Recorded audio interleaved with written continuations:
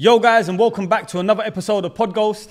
So guys, today we're so pleased to bring onto the show multi-talented songwriter, singer, composer, absolutely everything. Multi-talented in everything. Multi-talented, Yeah, exactly, man. That's calling the show. Bro, why you gassing me up so much, man? Come on, bro. Nish, my brother, thank you so much for coming on. That's my pleasure, first man. and Thanks foremost. for having me, man. No, of course. Bro, tell us more, man. We want to know, we always like starting off with our guests Cool, man. from the beginning of your amazing journey up to now, bro, in the music industry. Yeah, man, for sure. Tell us, bro, how your love for music started. We're gonna dive We're gonna straight take it right back. Right back. So music love. So I've been singing. A lot of people probably know. Those that don't know, I've been singing since I was 5 years old, right? So since I could remember, I've been singing. Nursery rhymes, bro, trust me, I used to bang out all the nursery rhymes. I used to make sure, they're all nicely toned and sang.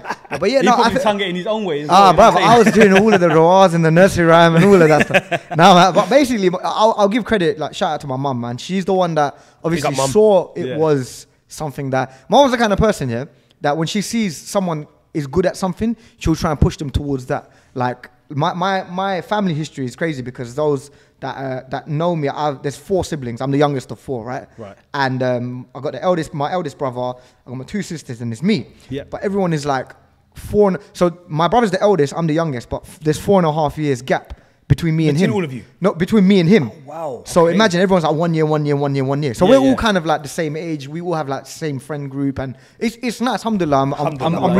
I'm really grateful for that. Obviously, like big up to my mum dealing with Of course, 4 kids all under the age of 5 at one point. Yeah. But yeah. So we were all part of this like singing group, this Bengali singing class, right? Right. It's all right. That can stay. That's an expensive call. You might pick it up, man. That's all right. No, don't worry, brother. I'm gonna go check it after the podcast, see if there's a crack. No, right now when it drops here, you're thinking, I am not turning that over. Yeah, I'm not turning it over now. It'll be fine anyway, bro. Yeah. That phone gets beaten up anyway, man. So yeah, 4 of us. My mom took us to like. So my parents, they're not singers, but they are. Oh, my dad, he's got a great voice. If you ever hear my dad sing, he's got an amazing voice. That's an exclusive. Yeah, he's got an amazing voice. But they're not like professional singers, anything like that. They are just lovers of culture, and there's a word in Bangla called Sanskiti, which basically means like it's culture. It involves like poems and literature and music. No, I get that. Bengali people like that are into it. Like, we got a very rich history. Like we got our national poet, and we got people like Rabindranath Tagore, Kabi Kazi Nazrul Islam, Shah Abdul Karim, people that. Like, again, I'm just giving a history lesson, but it's good, bro. We've got a very rich history pre-71 and, pre the divide as well. Yeah. And It's nice to know that kind and of stuff Bengal is- has always been like the area where a lot of literature, a lot of singers come from as well. Yeah. I don't know if you guys follow Bollywood, Arjit Singh, Shreya Ghoshal, of course. Sonu Nigam. These guys are all Bengali. Rani They come Mukherjee. from Bengal, Yeah. Rani Mukherjee, Yeah, they're all from Bengal. Bipasha Basu, right? They're all from Bengal. So we got a very rich cultural history when it comes to like singing and arts. Sorry, bro, just cut you on that. Go on, Because go on. I just, 2 days ago, I went to a cinema. Right. And I just watched that new film, Rocky or Rani. Oh yeah, you're telling And me about the that. girl in there is actually Bengali as well. No way. And the whole I've family, not seen it. No. And the whole family actually uses like Bengali lingos and Bengali culture in the film as well. I've seen it's that. It's There's a film bad that boy I watched. movie. Actually, in fact, there was a girl, Mrs. Chatterjee. I don't know if you've seen that. Yeah, Rani Mukherjee. So she speaks in Bangla in it as well. Yeah. So they're yeah, starting to- I it's feel like crazy. the whole Bangla scene as a general is starting to really come up now. But we'll speak about all that in a bit. We'll Carry speak on, about bro. that because I got lots to say about Yeah, that. of But yeah, course. coming back to my kind of family background. So my parents have always been like, I come from a Muslim Sylheti Bengali background, right? So obviously we've always had that kind of Islamic upbringing as well. Of course. And at the same time, we've always kind of done things with to limits, if that makes sense. People have differing opinions on it or whatever, and each to their own. But I feel like with us as we've always kind of stuck to kind of my mum had a blueprint with all 4 of us in it. Yeah. But as we reached a certain age, the 4 of us, the rest of my siblings weren't really interested in like music and stuff anymore. They've always been musically like Influenced. aware Yeah. and influenced, but they weren't really singing or anything like that as well. So then at 5 years old, I always kind of kept it, and credit to my mum, as I got a bit older, and when you hit like 12, 13, and you get into secondary school and stuff, singing in Bengali and stuff, it becomes not cool as much anymore. The whole quote unquote not cool. So then I was a little bit like, do I really want to carry on doing this? My mum used to take me to like, these Saturday schools where we're learning like Bengali singing classes and stuff.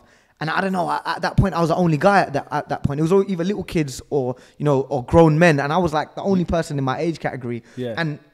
And funnily enough, on the flip side, I grew up in Leighton, East London. So growing up. Big up East London. Yeah, that's it, East London boys, man. And growing up, that was when grime was very underground. And it was the up and coming, the kind of emergence of grime. It was a very underground thing. And I got into rapping then. So I thought I was an MC. You know, like back in the day. You know what? I'll give you a good story.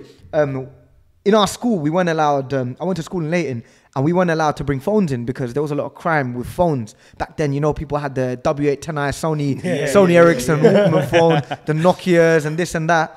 And people used to just get robbed. So they used to not bring them into school, and they used to ban them completely from school. So what we used to do, one place that they never used to check had been like the boys' toilets.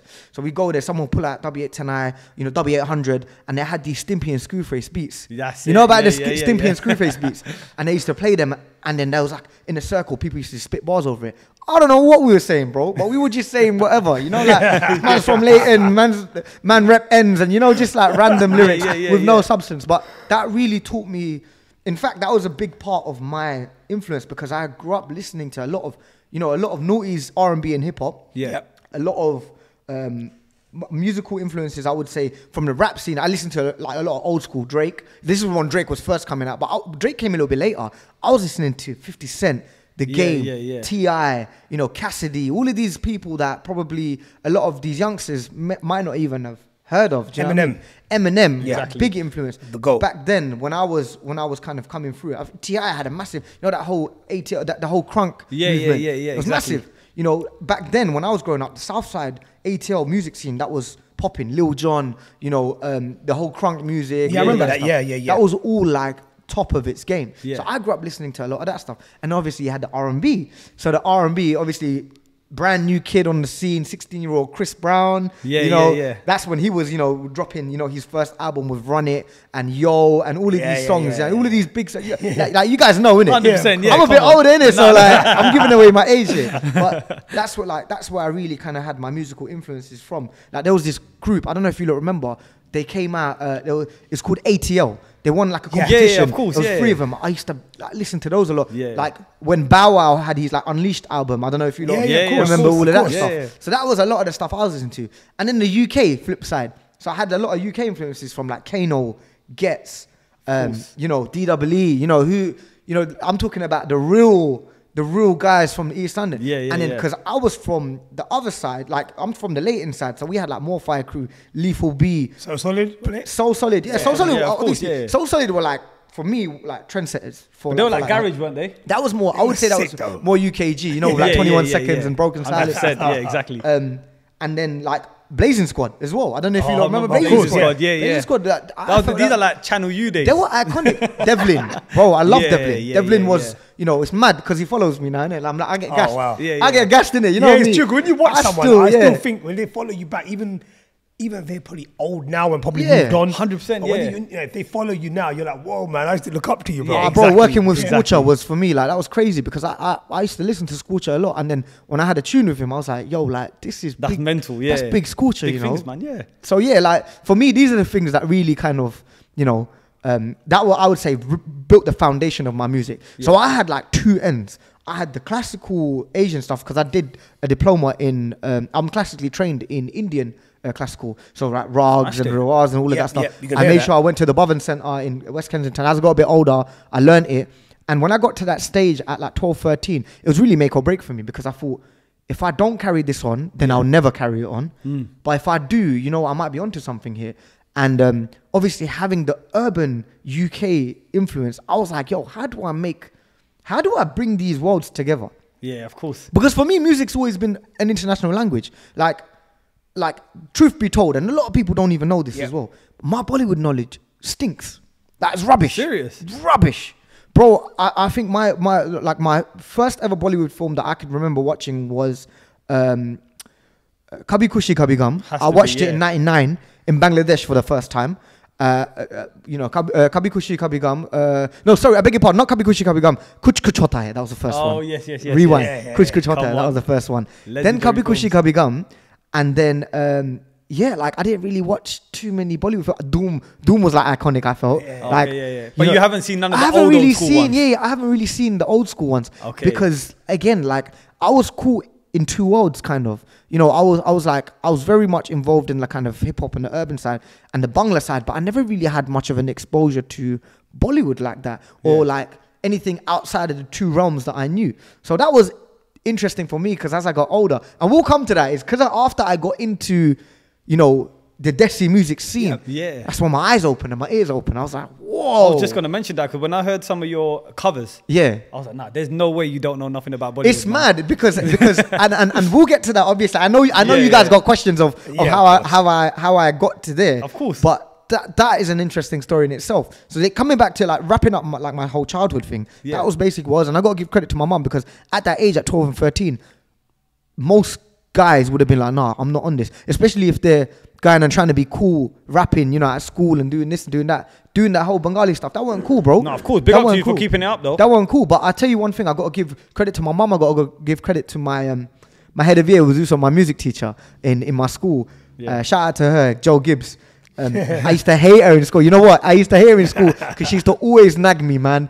Always, you know them as uniform and all of that stuff. Always used to nag me. But I got to give it to her, because she got me involved in something, because there was a GCSE curriculum in GCSE music, which I was doing, where they learn about Indian raga. And funny enough, because I had knowledge in that, she made me basically run the class.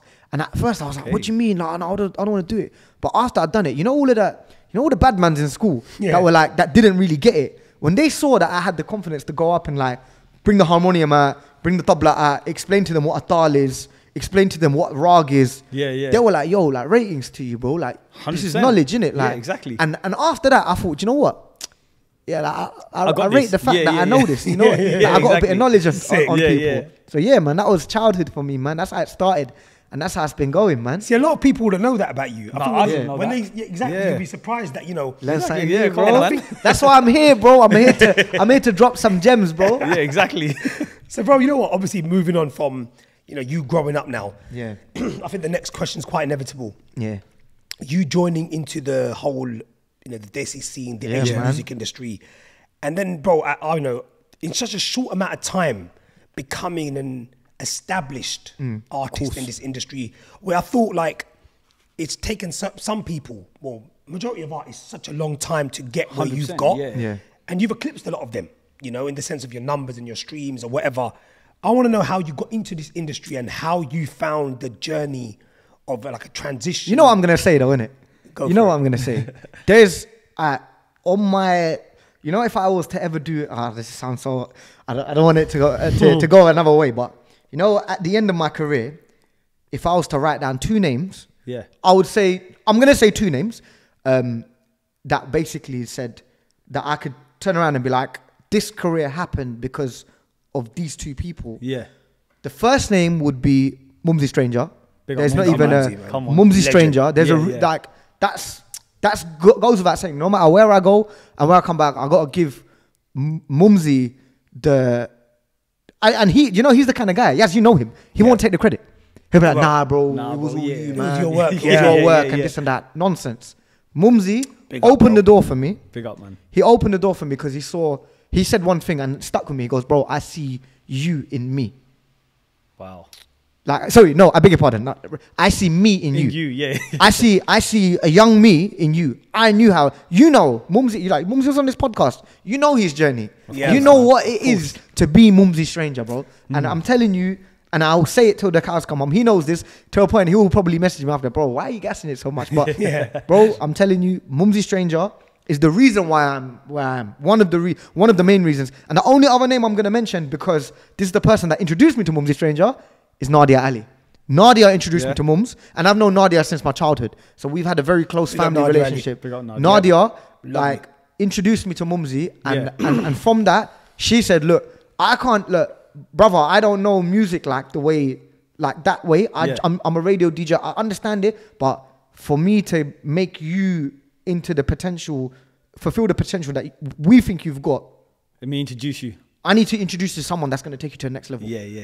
And she's always said, I want you to meet Mumsy. I want you to meet Mumsy. And when I met Mumsy, it was like, the rest is history, man. Like, I'm telling you, you know, I'm gonna go back to the story, yeah. And this story, I think a few people have heard like me speaking in person, but I've never actually like come on live and online or like publicly and said how I met Mumsy. You know, the first time I met Mumsy was back in 2013. I met him because I booked him for a show. Serious? That I was organizing. Yeah, okay. I was the one that was, you know, the guy, the point of contact. Yeah. But let me tell you something. I never told him I did music. I never told him because another person that comes into this as well, which is crazy, DJ Itz. Now DJ Itz is an interesting one. Itz is an interesting one because so Itz is from my ends, isn't it? Yeah. He's from my manor, and Itz and my older brother Naeem, they both went secondary school together.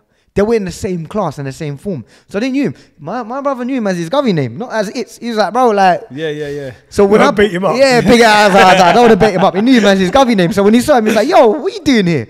So that program was in 2013. It was at the Decorium, actually. It was at this charity event that we organised after me coming off from... story from... I was on a reality TV show in Bangladesh in 2012. Oh, is it? Yeah? Yeah, it was called Forgotten Roots. And it was with 5 boys and 5 girls from all over UK, US, and Europe. And the concept was you go back to the Pind, or the Gao in Bangla terms. You go back to the Gao and you live in mud huts. And there's cameras all over you. You get your phones and all your stuff taken away from you, and you live like a villager. And you earn points based on, you know, milking cows, cutting the grain, and the villagers come and they grade you on it out of 10. So I was on this reality TV show back in 2012 and 11. Did you win it? I didn't. I came second. Oh wow! I came second. Most people actually say I should have. A lot of people say that I was. So I was robbed. So what if people want to watch that, or we want to watch that? You can go on YouTube and type in "Forgotten Roots Bangladesh," but people know it as my govy name, innit? Yeah. Do you know what? So my name is Nishat, right? Yeah. And Nish is just short for Nishat, but everyone calls me Nish. And then I basically put my name as Nishat, so everyone's like, "Oh, Nishat this, Nishat that," and then it was mad because like I was 18, barefaced, clean shaved, skinny boy. You know, I was wearing like these mad clothes. You know, back in the days when the chinos and the Hollister tops were in fashion and that. Yeah, I was wearing all of that. I had a quiff. You know, like I was wearing like these shades, bro. But bro, if you want a good laugh and you want to watch it, go check it out. It's called Forgotten Roots. I'm gonna check that. Yeah, it's too funny, bro. There was one episode where I caught a fish with my bare hand. Serious? Bro, it's crazy. And imagine it's not fixed or anything. It is what. No, bro. It's literally so mad because. Like, we're like screaming and shouting and swearing on it as well. Because like, imagine taking like teenagers and kids. Like when thing goes, when proper wrong, can I curse on this? Or can I? Yeah. But when shit hits the fan, bro, people are like effing and blinding. Like, oh, what the fuck you doing? Oh, this and that. Like, and there's proper beef. But they're capturing it. They're like, yo, they're capturing it. Oh, bro, they're capturing and releasing it. So it was based in Bangladesh, and they done it like. Was it on like Bangladesh TV? It was on Bangladesh primetime TV, bro. ATN Bangla. It was on prime time. It was on the Geo of Bangladesh. Wow. It was on like serious things, bro. Yeah. So what was happening is back then, that's when I got my first little bit of fame. As in like people recognize me in Whitechapel High Street. Oh, are you on that show? This and that. It was mad. But then it basically, after that period, we did like a charity event after that, off the back of it. And that's where we booked Mumsy. We said, yo, we want to get Mumsy to come. Like they suggested it. Met Mumsy there. It was basically the DJ for Mumsy at the time. And the funniest thing is there was mad sound issues, isn't it? So you know what happens when there's a sound issue? You look at the DJ. Mumsy goes, bro, and it's on his rider and all musicians. If there's a issue with the sound, bro, it's on their rider that they don't have to perform, bro. Or they can cut it short. So what happened was there was an issue with the sound. And then I came apologetically. I went to Mums. I go, bro, I'm so sorry. Like, I didn't realize, you know, that it was going to be like that. There was another brother that was doing it. I don't know. I don't want to bait him up, but he was doing it. But he messed the whole thing up. He messed up the whole base. He fucked the whole thing up. Do you bait him up now? No. Do you know what? Allow him. I don't like baiting people up in it. But allow him. He probably doesn't do any of that anymore. He's gone on to. He's gone on to different. But I think after that, he never wanted to do that ever again. He thought that he got the raffle of Mumsy then. You know that, right? Yeah. But yeah, like. And I was apologetic to Mumsy. Mumsy was like, do you know what, bro? No, it's not your fault. Like, and then it's obviously saw my brother. He goes, oh, Naeem, what are you doing here? He goes, no, that's my younger brother. Like, he goes, oh, what? And then it came out because I was also performing on that thing. He goes, what, you singing? I go, yeah. What are you singing in? I go, I was singing in Bengali. But I think I also, you know me, yeah, I got a little bit of, what's the word for it, man? There's a Bengali word, it's like Haya Sharam. But it also means like, you know, like, Sharam, like a little bit of Sharam. You know, like, you know what it is? For me, Mumsy's, mine as well. Mumsy's here, innit? Mumsy's up here. Yeah, like, yeah. For me, growing up, shy. You basically become a bit shy. I was shy, bro. Yeah, shy. I was shy. I'm like, yo, you're the guy. Right. I'm like, you. When it comes to Bengali music, I it's agree. you. Yep. It's you. Like, who is bigger than you? Who did One More Dance? And who's bigger than you? So for me, now if I show, I'm scared that, bro, if you don't like it, I don't want to lose I don't want you to also think that I'm here to show you my music. Bro, I'm here to respect you. Of course. I shook your hand, bro. No, I gave you salam. Bro. I was like, bro, I look up to you, bro. Yeah. Like, you're the guy. Yeah. Like, don't get me wrong. I didn't have all of Mumsy's music on repeat or on play. I had a few songs like One More Dance. You know, there was an unreleased song called Candy. There was like, you know, like I Get to Know. All of these songs. Yeah. I had a few of them. I was like, nah, because I bought the CD. And I think more so is because he's from where you're from. Of course. So you have that connection, don't you? Yeah, let me tell you something. You know how you know it's mad and the respect level was there. I bought the CD during LimeWire days. Wow. I bought his CDs during LimeWire days. Well, I was ripping everyone's music, but his ones I bought. I was like, nah, bro. Bro, that's our people. That's G shit. And I had no idea who was even Sility. How about that? Wow. I thought maybe he's from another part of Bangladesh or whatever, but I had no idea he was Sility. I had no idea who's from East London. I had no idea he's from a similar area to me in Bangladesh. Wow. That's mad. So there's that. I got best stories from Mumsy, but I'll tell you the defining few, right? So that was one of the stories. So I ended up performing and he left. He didn't get to hear. Fine. Right? Yeah. Fast forward 2015. I went with Nadia to a big show in Birmingham at NEC Arena, right? They was doing that big Bengali show. I think it's called Bangla Beats, yeah? Yeah. I was doing that. And I think by then Mumsy released Circles. So the song Circles, he released it.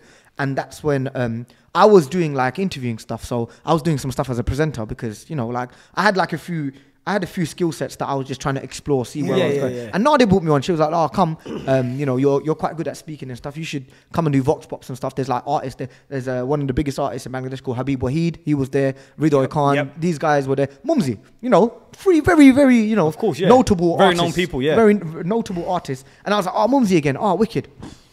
So you haven't seen him since that last? I haven't seen him since 2013. Okay, yeah.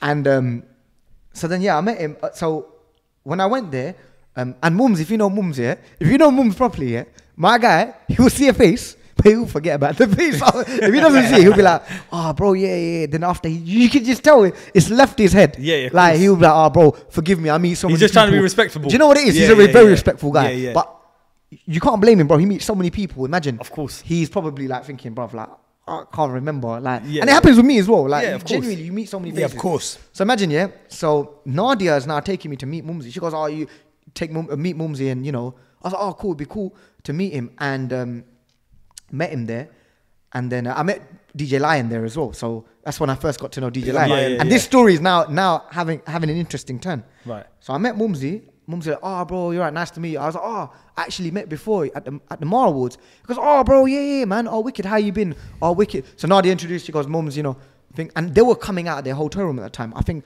they had they were all staying on the same floor in Birmingham. It was on New Street. It was quite a nice hotel, all staying on the same floor, and they're all coming out.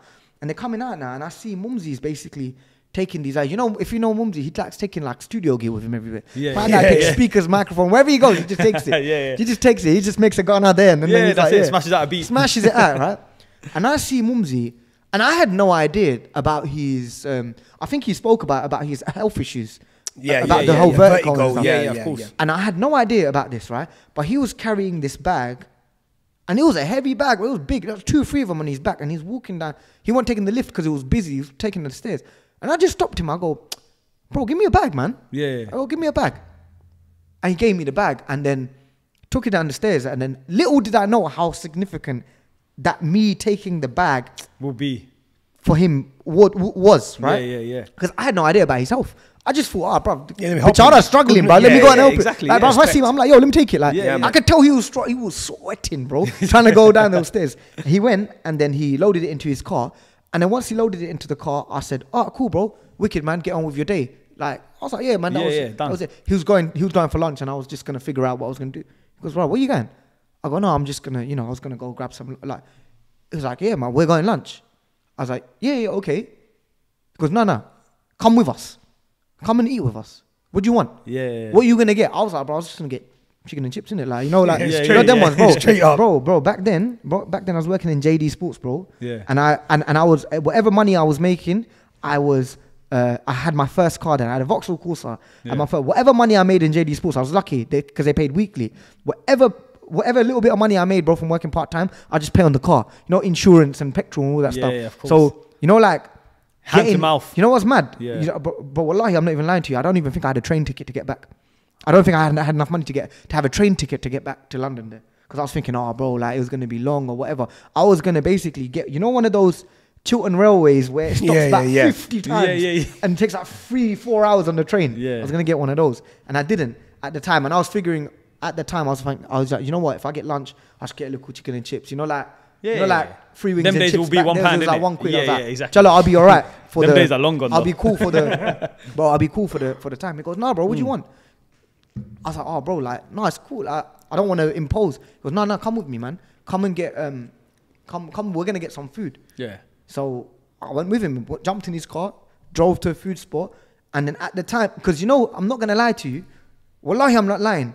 I was hesitant to go because I didn't want him to pay. I was like, bro, if I go somewhere, I might not be able to. How am I going to, if it's like 30, 40 quid, bro, how am I going to pay for this food? Yeah, of course. How are you going to afford it? I'm telling you, bro. I'm telling, bro, I'm bottom of my heart. I'm not lying to you, bro. Yeah. When I went there, I was like, yo, how am I going to pay for this food? Because you know what it is? I was in uni then, innit? And I was learning, figuring out life and, you know, like, of course, you know, trying to get by, bro. Because I was looking at, you know, I was studying computer science at the time and I was like, you know what? Inshallah, if I graduate, I'll get a corporate job and the salary will be good. And, you know, I just was trying to get my life together. Of course, I had no plans on doing music back then. And then, but I was doing it as a hobby, you know, it was my thing. So I was worried that I wasn't even able to pay for food. And he was like, no, don't worry, bro, I got you. Because I asked him, out of shyness, I said, bro, where we going to go eat? Like, if it's like, if you lot are going to go, like, they're like, that's cool, bro. Yeah, it's cool, bro. You mind munch. What are you talking about? And I think he got a bit pissed off with me. He's like, bro, what are you talking about? Come with us. Who said you're paying? Well, who said you were paying? I go, nah, bro, like, I don't want. He goes, no. He was not taking no for an answer. You know how Mumsy is. That's typical, You know how Mumsy is. He's not taking no. He goes, nah, bro, you help me carry the bag. I'm going to feed you today. And bro, I was like, cool, man. I went there. Bro, imagine I made the mistake of even trying to pay at the time. Damn. And bruv, he grabbed me. He goes, don't ever do that. Don't ever do that. I was like, bro, I just didn't want to, like, you know, like, do you know what I mean? Yeah. Bro, I'm not going to lie, bro. No, that's very nice of you as well, I was just trying to, you know, like, I didn't even these times say you know it's going to decline, you're thinking, I was just like, bro, let me just try it, innit? Yeah, cool. Let me try it. And the truth is, bro, I'm the kind of person, I don't like being a liability or don't like imposing myself. It's just the way that I'm brought up, bro. I don't like being a person that someone needs to look after. I feel that, bro. 100%. I don't like being that guy. And then when I went there, I was like, you know what? Cool. I ate. I was so grateful, and I left him too because I knew he had a show the following day, so he was performing. And then he was like, nah, bro, like, hang with us. He's like, who you gonna chill with? I was like, bro, I was just gonna go back to my hotel room and, you know, chill. Just like relax. And yeah, he was just like, no, bro, we feel, well, what floor are you? I go, no, come chill with us. We're making tunes and stuff. I was like, oh, okay. Like, would you say that's where your actual first connection came with Mumsy? I think, and I'm going to come back to it was from the stairs. You know, when I took the bag, that was definitely the first connection. Yeah. And I'll tell you why. Yeah. Because I did not know he was ill. Oh, okay. Yes, Fast forward, he told me, he goes, bro, at that time, he goes, I was so sick. No one knew. But for some reason, bro, you came and you helped me. And at that time, bro, I needed someone to help me with that. And you just came along. Yeah. And just said, you owed nothing to me. That's deep, you came along and you said, bro, let me take your bag. Exactly. And he goes, that was a defining moment. But anyway, coming back to the day of the show now. So I've been hanging around with them, chilling and whatever. And I met DJ Lion at the time as well. Yeah. And obviously he was this young, up-and-coming, budding producer, you know, just co-produced circles with Mumsy. And, you know, he was like his protege. Like, he was the protege that was kind of coming through. And I was like, you know, it's funny, I really connected with Lion because Lion and I are the same age. Kid he is. Yeah. We're the same age. We were born in the same year. Like, we were in the same year at school. So first, immediately, I was like, oh, you know when you meet someone that's in the same year at school as you? You just feel like you have a connection. You feel like you feel like you've got like a thing with them, innit? Like, so there was that. Secondly, he was into football. I'm mad into football. I'm a mad Arsenal fan. You know, you know this, innit? Yeah. I'm a crazy Arsenal fan. He's also, I realized he was a bigger Arsenal fan than me. Smashed it. He was like, oh, what? Then we started talking about football, talking about Arsenal. I was like, yo, this is mad. Like, and it wasn't even music. We weren't even talking about music. We spent half an hour just chatting about football. And he studied computer science at uni. Wow. I also studied similarities. He was at Brunel. I was at Queen Mary. I was like, what? I was like, yo, this is mad. Bro, it turns out he lives in the same, we live in East as well. Yeah. He's from similar ends to me. I was like, what? He lived 10 minutes from me. Shit. 10 minutes from me. I was like, crazy. Exactly. Crazy. I never met him before that day. I was like, yo, what the hell was going on here? Yeah. Anyway, then he goes to me, so what brings you here? He asked me, like, so it was like, Mums was obviously getting ready and you know, all of that stuff beforehand. So he was like, so what brings you here? I was like, yo, I come here with Nadia. I was doing some presenting and the truth was, I didn't want to say that I did music. I didn't want to tell Mumsy I did music, but I felt like I had a connection with Lion. So I told Lion, I was like, yeah, man, I do like a bit of music and stuff on the side. He goes, what? Bro, play some stuff. I was like, what? He was like, yeah, play me some stuff, man. This was Lion. I was like, all right, cool. Like, you know, I feel like I got a connection with you. I'll play some stuff to you. And there was this one song that I played him. It was like an unreleased song that I did ages ago. I never actually released that song. I might revisit it. But I had this one song that I was singing in Bengali, but it had like, you know, like urban beats to it. Yeah. And then I played him that and he goes, oh, this is dope. Like, he goes, oh, what, who produced that? I go, oh, I produced it myself. He goes, what, you produced as well? Oh, I'm a producer, bro. Like, crazy, man. Oh, that's sick.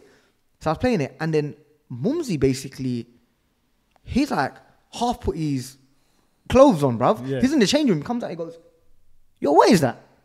Oh, you heard it as well, yeah? He heard it from the next room. He was like, yo, what is that? I was like, yo. No, I didn't say anything. I was just a bit embarrassed. And he goes, and then Lion goes, oh, that's from him. That's from Nish. Yeah. He goes, what? Are you singing in Bengali? I go, oh, yeah. I was shy. I was like, yeah, man. He goes, bro, I never heard Bengali like that, you know? He's like, this is really good. This is what Mumsy said. From his side, he goes, yo, this is really, really good. Yeah. Like, who produced that? I go, oh, I produced myself. He goes, did you produce that? I go, yeah. How long you been doing music for, bro? I said, since I was 5 years old, innit? Like, how long? Are you a singer? I go, yeah. He goes, bro, you got a really good voice. And then I was like, that must have been a gas moment. Oh, bro, I was so gassed, I couldn't hold it in. Imagine I couldn't hold it in. I was like, what? Like, oh, thank you, bro. No, I appreciate it. He goes, oh, like, come chill with us. Yeah. I was like, all right, cool. So he done the show, smashed it as Mumsy did. Yeah. And then I was supposed to basically go back the following day because I had a shift at JD the following day. And Mumsy was like, I think he was... Sorry, can I just pause you there? So, you're gone. So right now, Nish is not a music artist online, nothing at the moment. Nah, bro. You're just still getting to know people. Bro, this is all behind the scenes. This is all behind the scenes. This is, you know, this is shit no one's heard. Okay, yeah, This is shit no one knows. Yeah. I'm telling you lot from the... You know, from the core. Because then it all makes sense. Then people will ask, like, how this relationship came into fruition. Why it's the relationship that it is. Yeah, exactly. You know what I mean? Yeah. So... Fast forward, not fast forward. Going back to that 2015 show in Birmingham, right? He smashed it. He's killed it. He's done it, right? I think we went to. I think the after party was like at a lounge in Birmingham. I can't remember where it was, but everyone came there, right? Everyone, and most people from the scene were there now, and they came there because there was, I think, a Brit Asian nomination party or something. Right. So ages ago, Brit Asian nomination party. Yeah. I met so many people for the first time there, right? No one knew who I was. I was just like that guy that was there with Mumsy. Yeah. And this was at this lounge or whatever. And we ate and we chilled, had a great time. You know, everyone was just chilling. I got to speak to Mumsy a little bit more. But I was very much, and I had this thing, and Mumsy even said it was like a test as well for me. Because in front of everyone, I wasn't really chatting about who I was or what I do or trying to put myself out there. I was just chilling. Yeah. I know, I came with a crew there. My crew was Mumsy, Lion. And I don't want to deviate from that crew. I'm not going to... I just met him. So I wasn't trying to go there and start network and start jumping around different crews. I was there with him. So I stayed with them. And I chilled with them. And I spoke with them. People asked me, hi, what's your name? Yeah, Nish, nice to meet you. That was it. What do you do? Oh, bro, I'm just here with Mumsy. Yeah. You know, like, not even... You know, again, I'm just here with Mumsy. Because do you know what it is? That goes a long way. Of course it does, you know, that stuff, I already understood that from the get-go. I was like, you know what? If you're giving me an opportunity here, I don't want to then... throw it in your face. Of course. Yeah. Because, bro, there's been times where that's happened. Yeah, of course. I'm sure it's happened to you guys. It's happened to me. It's happened to Mumsy. It's happened to everyone, right? And I didn't want to be that guy. You know, don't be that guy. You know what I mean? Exactly. Yeah. Don't be that guy or that girl. Don't be that guy. Because you get don't be that guy. Right? I was like, no, I'm not gonna be that guy. So anyway, I go there now. People chatting to me, and then I had to go the following day. I was like, Mums, do you know what, bro? Thank you so much. Like, I really appreciate you giving me time and showing me a good time, bro. I proper appreciate it. Bro, I proper look up to you, man. You know, I'm a fan at the end of the day, whatnot. And he goes, bro, like, why'd you have to leave tomorrow? I said, oh, do you know what? I got a shift I work at JD, innit? I work at the Wood Green JD. Yeah. I was like, I work in Wood Green JD. I got a shift tomorrow and I can't take over. I really need this job. If I can't make it or if I can't get cover, then I will lose the job. Yeah. And then, you know, how am I gonna? Like, I got a car. I need to. I got bills to pay, man. I got bills to pay, innit? Yeah. And then he was like to me, do me a favor, can you call in and see if you can get someone to cover you? So then I was like, can you call off tomorrow? I was like, I don't know. So I called up my boss. Now, bless. Do you know what? She was cool. As all retail bosses are, you have to be a certain way, right? Yeah, of course. You have to be a certain way. It's the nature of retail, right? But she was cool. She knew I did music and stuff. And she was like, I was like, yo, her name was Aigul, Turkish girl. I was like, yo, Aigul, you know what? Can I take tomorrow off? She goes, Nish, I'm going to be honest with you. We need you to come in tomorrow. Like, yeah. But I was like, do you know what it is? I got an opportunity and I don't really want to like miss out on it.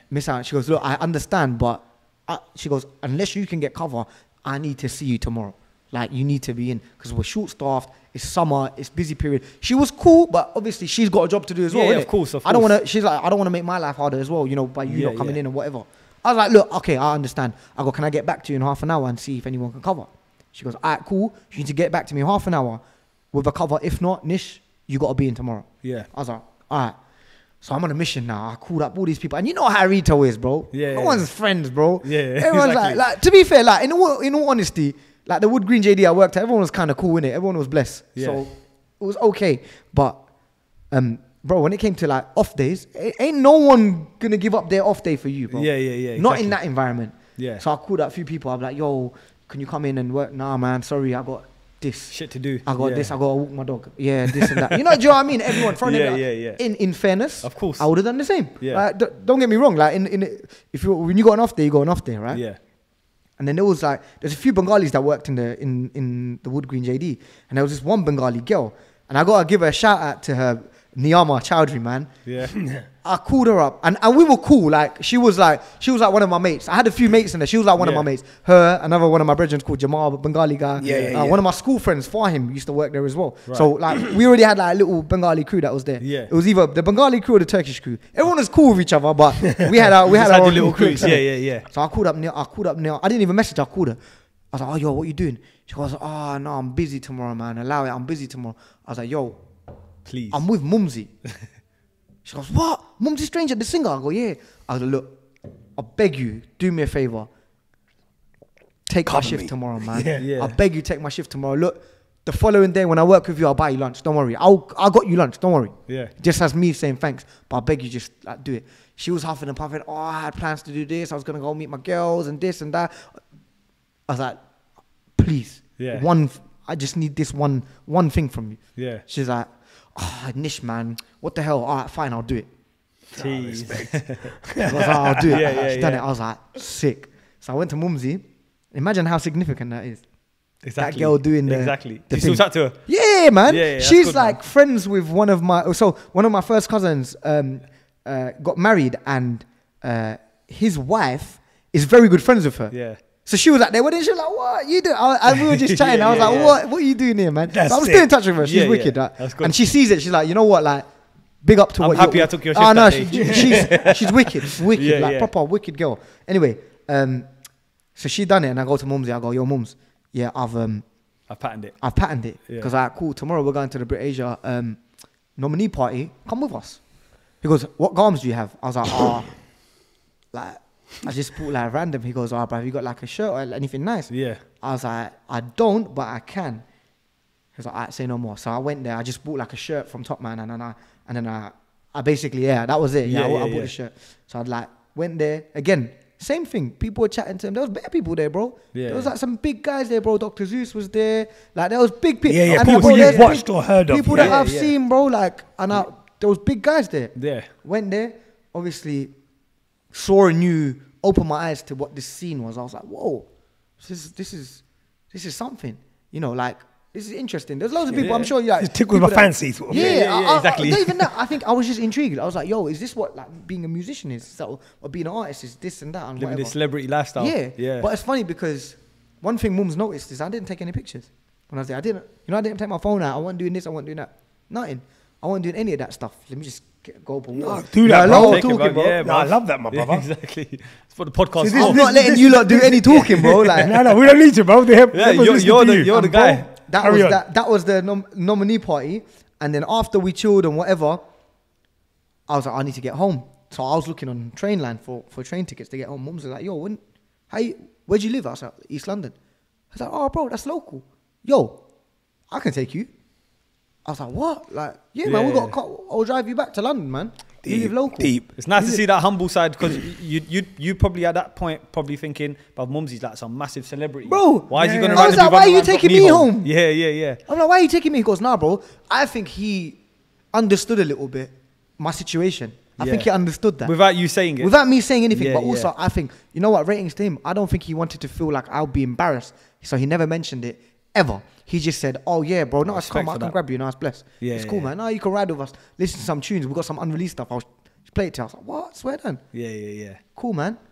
I'm not surprised hearing this about him anyway. It's happened quite the whole time. He's someone that, bro, he kind of makes his life from that.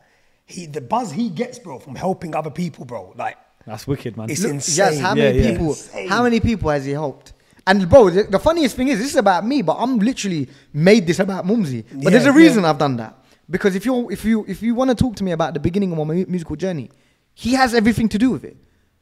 He's got everything to do with me getting into the scene. You see, it's big coming from you, bro, because a lot of people, what I've realized, as you know, we've been in the industry for years. Years, bro.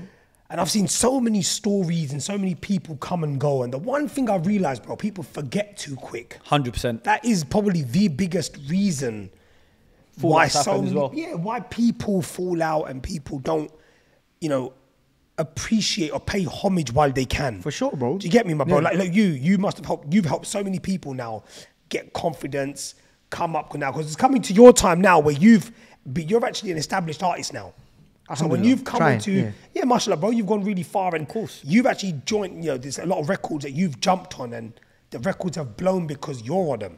Again, I don't want to beat no one up because it makes, I'm not putting no one down, because your musical, the experience you've had since the age of 5. A lot of people must think it's come just because you met Mumsy, but you've actually been into this, like you said, from such a young age, bro. You know what's crazy? You know what the beautiful, beautiful thing about my relationship with Mumsy? It's a give and take. Do you know why? Because I will forever till the cows come home say that Mumsy opened this door. You know, this music career and studio and this. I was going to a studio before I met Mumsy. I've been in a studio before, but there's a saying, right? If you give someone a fish, they're gonna ask for a fish the whole life. But if you teach them how to fish, they'll be able to fend for themselves. Mumsy never gave me a fish. He never said, "Here you go, here's a fish." He gave you the rod. Mumsy said, "Here's the fishing rope. Go and figure this shit out yourself. Go and figure it out. Pause. But in your own way. You're not me. You're not Mumsy Stranger. You are Nish. But I'll tell you what. From this house, there's been loads. But it's what you make of it your own self. And the great thing is like I said, it's give and take. Mumsy introduced me to, and this is coming now to my knowledge of like Desi music and thing. I got into that stuff after meeting Mumsy. Learning about Punjabi music. He was like, bro, you should sing in Punjabi. I was like, At that point, did you know how to speak even a little bit? You know what crazy thing is? I used to sing like Hindi songs like here and there. Okay, just like jokes, covers and stuff. When I showed him that, he goes, bro, you singing Hindi as well? You singing Punjabi? I was like, I'll try, bro. Like, I don't understand it, man. I don't. To this day, I don't. But I go ask yes. I'll be like, bro, what does this mean? Do you know what I mean? But I like, you know what it is? I love music, and I like whether it's Punjabi, whether it's your Hindi. pronunciation is absolutely bang on. Because we're going to go on to your whole musical journey. We're getting the whole background. We are going to go into, obviously, the big breakthrough that came. So, bro, let's move on to carry on from there now. So, obviously, you've joined the Asian industry now, fast forward and get down. I think for me, a defining moment for you was when you dropped that Dunya cover. Now, what I mean by that, bro, is not that you weren't making bad music or you weren't making good music. Every artist has a time every artist has one song or one project that blows them up. Mm-hmm. Now I remember when I was sitting there, everywhere I went, I'm hearing this Dunya cover, especially on TikTok. From my standing by you. Stand by you. That's it. Yeah. And I remember everywhere I went, whether it was a lounge, whether it was a restaurant, whether it was my own house with my wife, whoever it was, they're playing that song. And it's funny because you end up singing it for my little son. Yeah, man. Of course. And it was such an iconic song. Now I want to know, bro, when people watch that music video, I think this hit me when I first watched it. I don't know if you thought the same. You put bigger budgets and you use bigger productions. 100%. And this one felt like it was probably the smallest budget you spent. And to think what you gained from it. What budget, bro? I spent nothing on that video. I want you to explain. That was word up. I spent nothing on that video. What was the thought process, bro?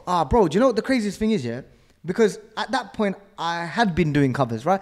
I had a few covers that had picked up a bit of steam. The Teddy Khair Mangadi cover. I love that. Like, that was one of my first. That was a banger. I feel like one of my favorites. During my career, and I'm going to come to like defining points, right? Yeah. I had like multiple defining points. And I'm talking about releases now. You've heard enough about the career defining points with Mumsy and whatever. Yeah. But now, talking as me as an artist, one of the things I always wanted to do was push the Bangla agenda to show that Bangla is a beautiful language. But the way that I done it, I tried to drip feed it in, because there's no point me saying to you, Yazz, or, and saying both of you guys and be like, yo, here's a Bangla song, listen to it. Yeah, exactly. You're going to be like, bro, what are you saying? Yeah, agreed. Because it wasn't a mainstream South Asian music sound. Because that what was the mainstream Yeah. South Asian music sound? People in Bangladesh listen to Bollywood, bro. Yep. They listen to Bollywood. Yeah. Right? But Bollywood doesn't necessarily listen to Bangla. Or Pakistan listens to Bollywood. Of course. They got their Urdu music as well. They got Punjabi music. They don't. But it's not on that level. It's not. But they don't listen to. They don't listen to Bangla. Do you know what I mean? How do we drip feed this language? How do we make people understand? So what I thought is, let's get the biggest songs in the mainstream. And I hate using the word mainstream, right? Because mainstream it's in context, and it's mainstream. For example, mainstream in India is Bollywood. Of course. Mainstream in India is Bollywood. Yeah. Mainstream in the US is right now it's like very hip hop and trap. Yeah, exactly. Mainstream in the UK is was it drill at one point? Yeah. Do you know what I mean? Mainstream is relative to where you are. Yeah, of course. I always say that, right? 100%. So let me get some of these mainstream Bollywood records and put my spin on it, because I can sing it. But what I wanted to do is put a verse in Bangla. Because you know why I wanted to put a verse in Bangla? I did the same. Teddy Khair Mangadi. I done the same thing. Do you know why I done it? Because I thought people that like this song are going to listen to the song anyway. Regardlessly. If I sing it well, they're going to listen to it.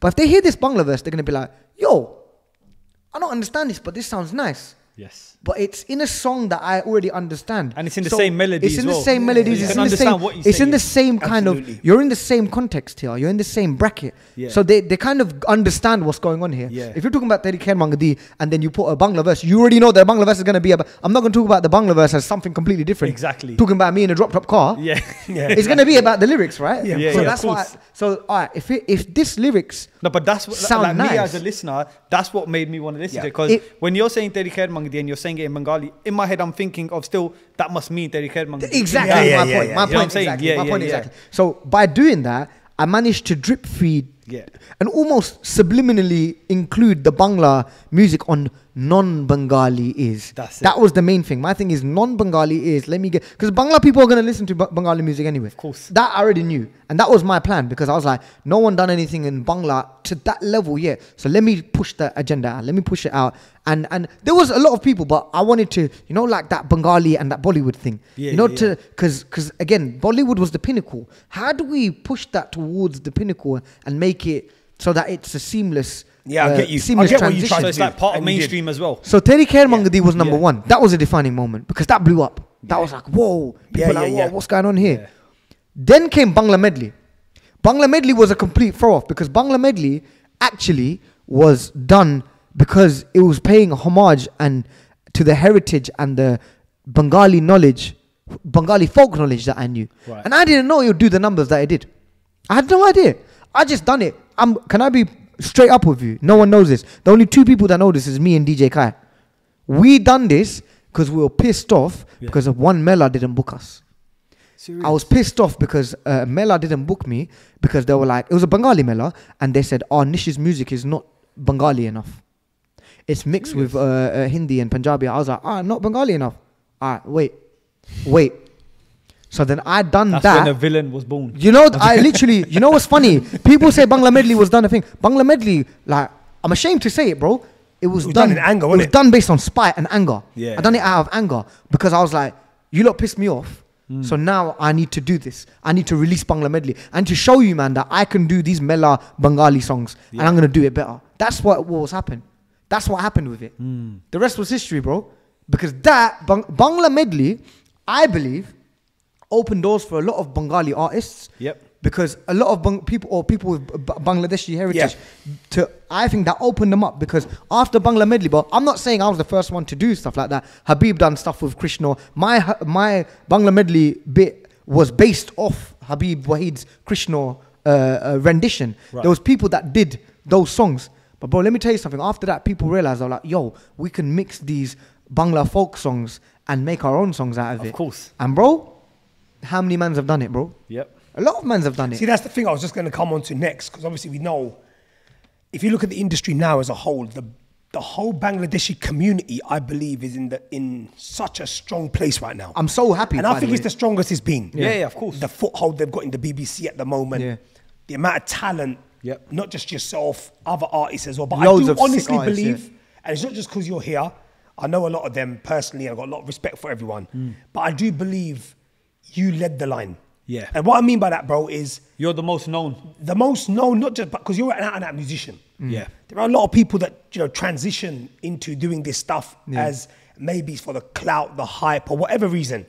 And again, like I said, bro, I respect everyone that's doing it. Of course. But I believe you led the line with that. And I mean ahead of everybody. Why? Because I feel it comes from within you. Yeah. It's what you take so seriously. You're wearing the green today. That shows exactly. the love for the I see the massive watching that. Yeah, Come on. Got a matching PRX and in it this is as the well. thing, bro. Marshall, what I mean is, I believe you led the line, and what that gave other people was confidence. Yeah. Hold on a minute, man. We've been hiding for too long. 100%. We need to come out. It's a bit like what I said about Imran Khan, yeah? When he did the whole Unforgettable movement. Yeah. It was iconic. It was a very iconic moment in music history, full stop. And I believe what he did was he brought back that Punjabi, Pakistani sound. Yeah. Which I believe was missing for decades.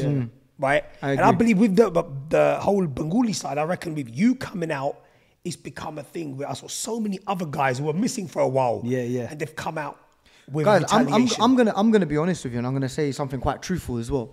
And again, this is an open, this is a safe space, right? Yeah. Of course. You know, at the end of the day, I think even along my career, like one of the things, I had a lot of struggles. I had a lot of, you know, and this is the type of mindset that I'm on right now. I had a lot of negativity. I had a lot of hate. I had a lot of that stuff, right? Yeah, as you would, because I also felt that, and a lot from amongst my own community as well. I felt like amongst my own musical community, I had a lot of this, you know. I think what it was, I could be completely wrong, but in my mind, I took it as like, I'm with Mumsy and I'm getting the backing of Mumsy and I'm basically this golden child that's basically, Mumsy's giving all of his resources to me and I'm doing the Bangla stuff. But I'll tell you one thing, even coming, like moving front, I met Mumsy back in 2015, bro. It's what, 8 years now? Yeah. I think in those 8 years I've learned so much, not just about the music, but about myself as well. Because maybe, bro, the truth is maybe I was even in the wrong. Maybe I feel this sometimes. And I have this, not regret, but I have this feeling in me that, you know what, maybe because I was getting everything, people weren't getting everything. Maybe all they wanted me to do was just share the space a little bit. Maybe that's just your kismet, innit? Maybe they just wanted me to share the space a little bit. And to be fair, bro, at this stage in my career now, what I want to do is be that person to help share the space. And the truth of the matter is, bro, why I'm so, you know, my vision at the beginning of my music career, bro, I just wanted Bangla music to do well. I just wanted people to recognize it, bro. It was nothing about me being the biggest or me being the first, nothing like that. Bro, I just wanted it to do well. But this is why, because you had genuine intentions. I wanted the scene. Yeah. You know, like the Punjabi music scene, the Hindi music scene, Bollywood scene. They had a scene. We didn't have a scene. Yeah. I just wanted the scene. I just wanted people to be like, oh yeah, the Bangla music scene. That word, bro, that meant everything to me. Of course. I think now it's an accepted term anyway. Yeah, 100%. You know, the Bangla music. And if you look at now, everything's Bangla. BBC Bangla, this Bangla. Yeah. And I believe it's all of you as a collective. 100%. What I mean by that, bro, you bring one part of it. But then there's Mumsy, there's Shah, there's Ixi, there's Bilal Shah. Bilal, there's loads of people, yeah. Big up Mazzy Kazi on the camera. Of course, I feel like everyone got together. They've created their own scene. 100%. And I reckon it's every one of you. Whether There's even people like Musa out in the States, you know, Yes, Master yes, D. exactly. There's all of these guys. Like, I was gonna come onto your US stuff because you know there's so much with you, bro. That it's it's like a proper pattern what you've done, and you're leaving your footprints in and everyone can see that. Yeah. And hence why we wanted you on, because you're not just a one-trick pony. With you, there's so many things like going on to your, you know, how you got to sing in Punjabi so well. Like the first thing I said to Mumsy was, that boy's surely not Bengali, bro. And he goes, yeah, he's fully Bengali. Bro, my first single was Punjabi. Exactly. And me being a songwriter in Punjabi, I said, there's no chance that The delivery was amazing, innit? I couldn't even put a fault on it, bro. Yeah. And I'm one of them people, normally I can put a fault on you know what something. my friends call me? They call me a parrot. You know, when I hear something, I convey. You know, any like language, if they say it, any accent, I'm just like, yeah. I do mad accents as well. It's best funny. Hey, bro, this is what I mean with you. The talent is, you know, when we brought you on, we did say multi-talented. Of course. And sometimes you use that word as you're trying to gas someone up, but with you, we genuinely felt like it applied to you. Do you know what I'm trying to say, bro? So I think the passion just kind of, I think one of the things that I would say as well about my music is whatever work I do, I'll give 110% into it. And I think the passion in what I'm doing is able to be seen or heard in the product. Yeah. Whether it's music videos, you know, you guys know I edit and I make direct music videos. So it's just the love and of the creativity of it. I'm a very passionate person. I'll put everything into it. But that's what I'm saying. What I said before, because you had genuine intentions of like you said, you didn't want to just be the biggest person out there and a celebrity. You wanted to put Bangla on the map, and that's exactly what I feel like you know what? I'm going to be honest. I consider myself very lucky in some respects. I always count my blessings. Yeah.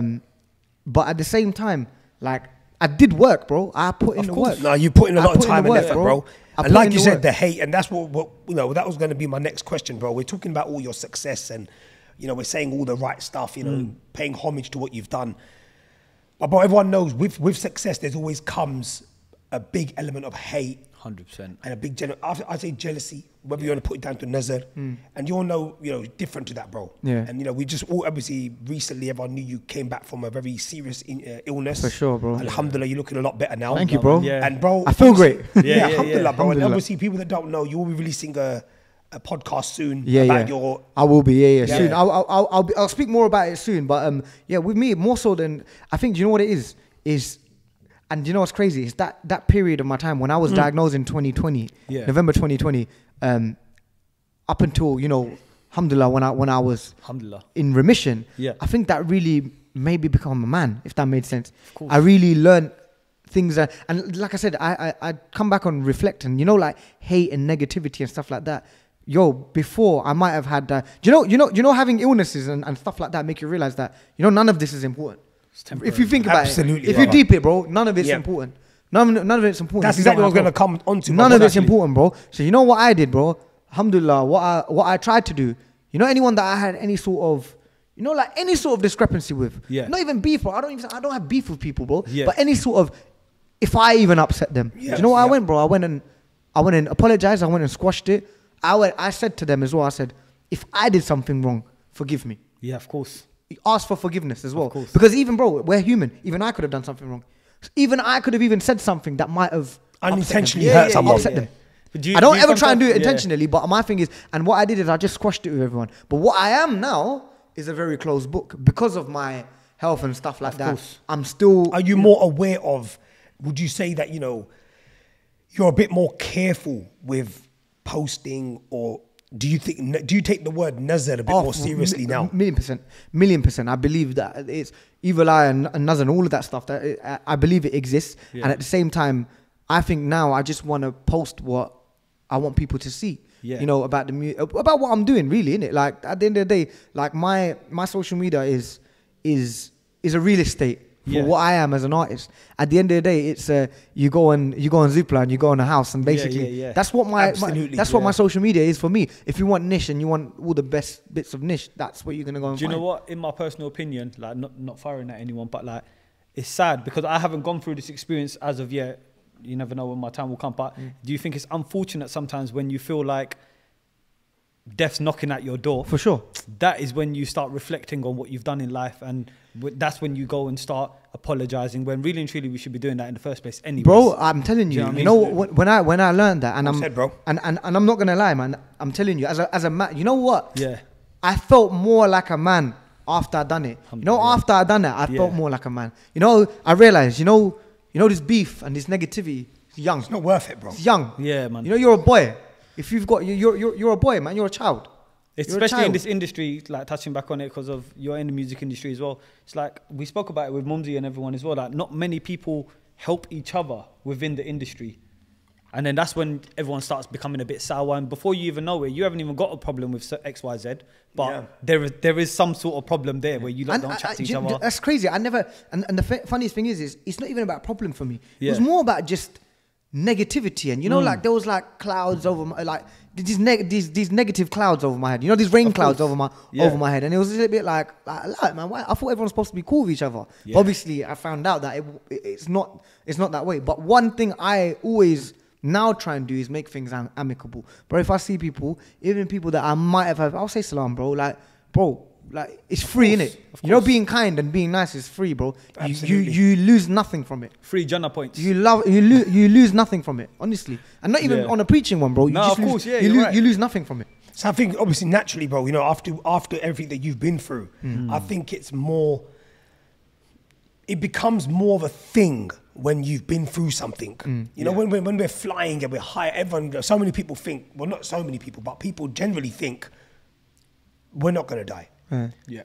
That's why we live the way we live. Yeah. If we knew we're going to die, or if we knew we're close to death, or we knew, this is a situation, I think your whole mindset changed. I think that's probably what you had to fight, them demons. Yeah. And the way even with the way you've come up and now saying, bro, look, I look at life completely different. I do, yeah. Completely 100%. Different. And I think that's only because you were probably one of them people who always thought, I'm young, I'm good looking, I've got my whole career, I've got this, I've got that. Alhamdulillah, bro. I think when something like this happens, it puts everything to perspective, innit, bro? Like, especially this industry beef, which I think is the most pathetic thing ever. Bro, I think it's it's literally the biggest waste of time, bro. Like, industry beef, like, I'm not being funny, bro. Why do we have industry beef like we're Drake and Jay-Z and these people, bro. Exactly, bro. We're still grinding. Yeah. We're still grinding, bro. We're still getting to places, bro. There's still so much we can do as artists to get to where we want to be. Alhamdulillah for where we are, but bro, come on, man. Let's allow it, innit? When I see egos and stuff like that, I just think, bro, like, what are we even doing, man? Come on, man. Like, it's not even. See, bro, talking of egos, yeah, it gives us a bad name, man. Tell me something about this industry, because every time me and Seff have someone who's in the music industry, we love asking this question, yeah. And the question is, why do you feel that in this industry in particular, there's a lack of support and there's a lack of, help for one another? Like, there could be one guy who's leading the pack, and for some reason, instead of thinking, hold on a minute, this is my chance to become a certified OG. I can be a certified guy in this game, and I have the power to do so.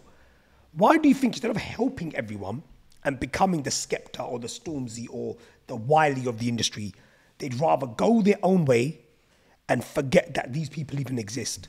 Why do you think that happens more in our industry? When you're a big fish in a small pond, and all of the other fishes around it. I love using fish as a Bengali in me. That's what I'm saying. You said it, not me. Listen, I love fish. Innit? Yeah, come on. Cod only. I bang out bare fish, bro. I love all fish. Love it. Are you the Hutki Shira fam? 1,000,000%, bro. Yeah? 1,000,000%. I'm Bengali. I like it as well. When people say, Bengali is like fish, I'll be like, yes. Yes, I fucking do. What? Yeah, exactly. Yes, I fucking do, bro. But when you're a big fish in a small pond, you're only gonna look around what's in your vicinity, right? Yeah. And you're gonna think you're the guy. And don't get me wrong, bro. Don't get me wrong. There's been times where I felt, like, ego is such a thing, right? You feel it. We all feel it as artists, as humans, as men. We feel it. No, respect to that, bro. We do get it. We do get it, bro. 100%. 100% we get it. Yeah. But it's how you manage that and how do you use it. So I feel like ego like, for example, there's a difference between having an ego and knowing your worth and knowing what you're worth and what your weight is, right? Yeah.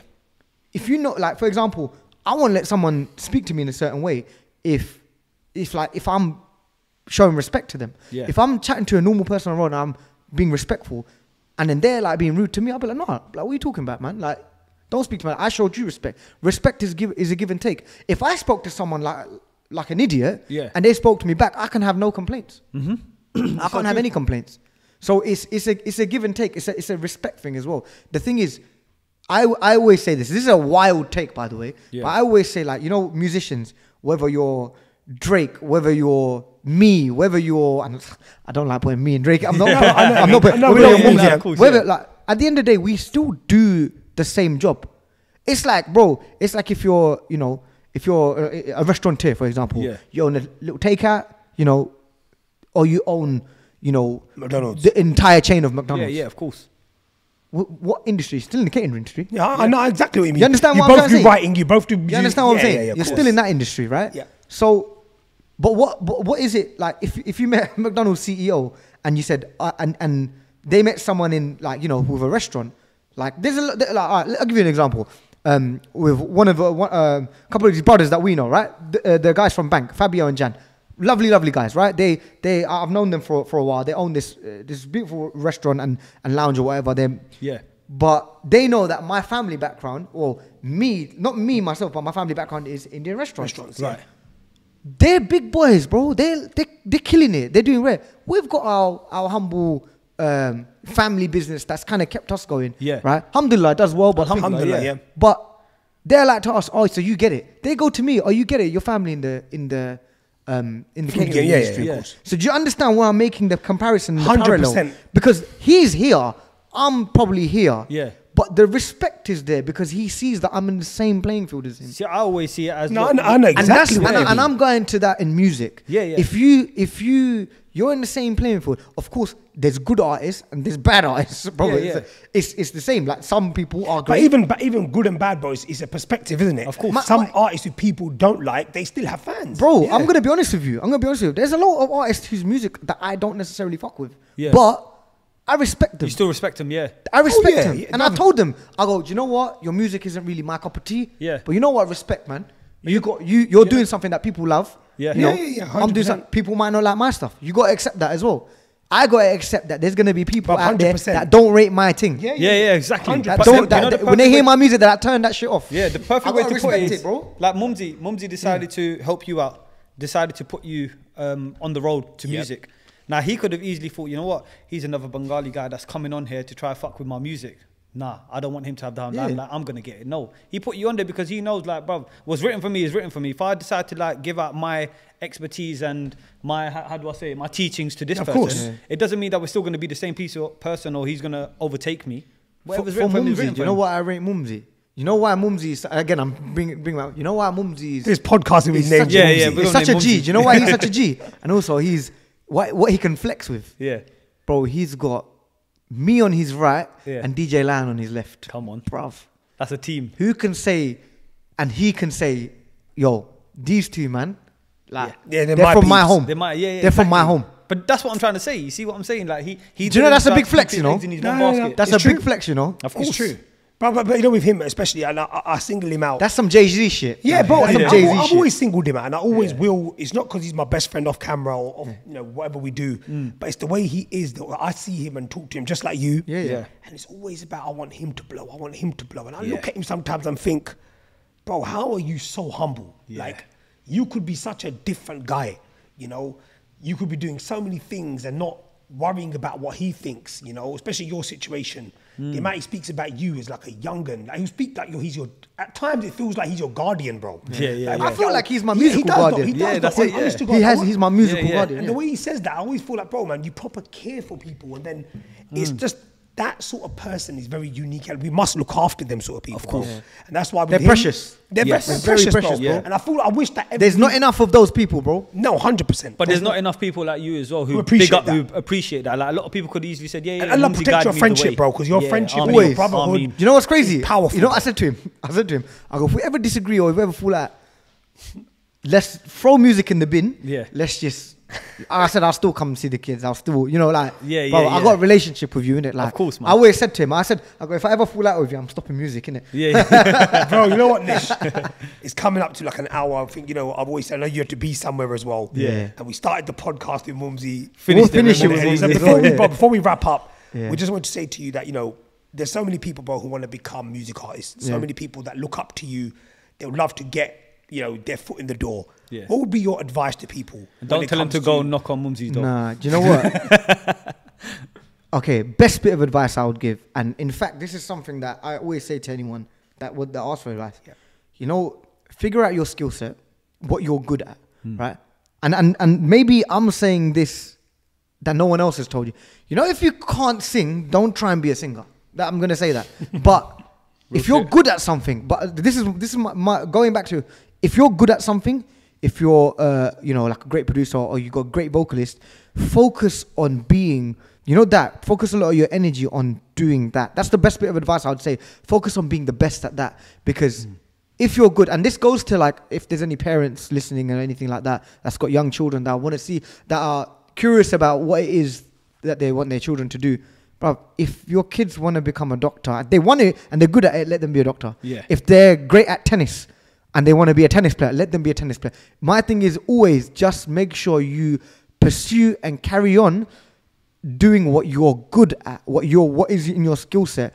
Because the last thing you want to do is be in a career or be in a place where you're doing something that you're not the best at it. Like, Yes. that's not in your skill set. That's not the best thing in your skill set. Do you know what I mean? 100%. No. If that's not the best thing in your skill set, then that shouldn't be your career. Whatever's the best thing in your skill set, whatever the thing that you're most talented in your skill set, that should be the career. That's what you should pursue. I don't know many things, bro, but I tell you what, I know how to sing. So I thought, let me just do that. Smashed it, my bro. So, bro, no, hold on, before we go, you know, we have to ask the Nish. Yeah. Go on. Nish, you know we're going to ask you. You know, you Go said on. you love to sing. Yeah. We want acapella. just an acapella of anything you want. Anything you to end the podcast on a Alright, nice. what shall I? You lot told me, man. Maybe You do a lot little told me. mix in it. Yeah, maybe do a little mix in it. A little Bengali, dunya, Punjabi, English. Alright, Yeah. my voice is a bit whack, but Bro, I'll sing you something. It can't be Fine, whacker man. than mine. Can't be whack- yeah. So you're good. Alright, let me. I can never be without your love, you know me. Your love is more than in my blood, it runs deep. Whatever you want in life, you know it's on me. I'll be standing by you till the end. Yeah, we built it over trust, I'll never get enough. You got me all in love with you.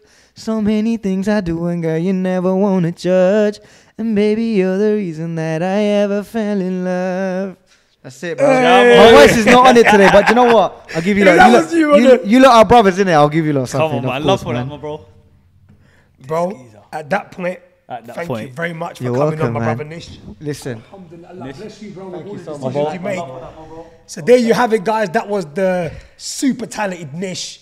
So if you liked what you saw, make sure you like, comment, share, and subscribe. And hit the bell notification so you don't miss none of our uploads. Until the next episode, peace out.